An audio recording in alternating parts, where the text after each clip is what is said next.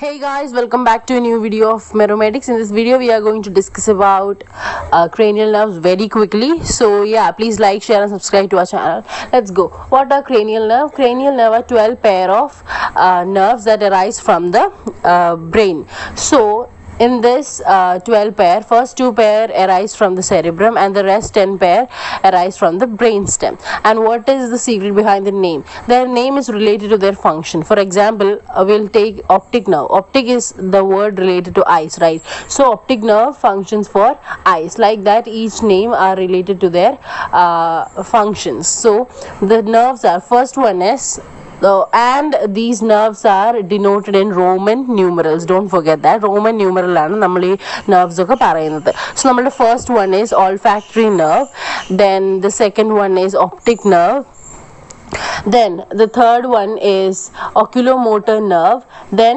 fourth one is trochlear nerve, and the fifth one is trigeminal nerve. Then it comes abducens nerve, then facial nerve is the seventh one, and the eighth one is vestibulocochlear nerve, then ninth one is glossopharyngeal nerve, 10th one is vagus nerve, 11th one is accessory nerve, and the 12th and the last one is hypoglossal nerve. So each of these nerves are related to their functions. Their functions usually categorized as being either motor or sensory.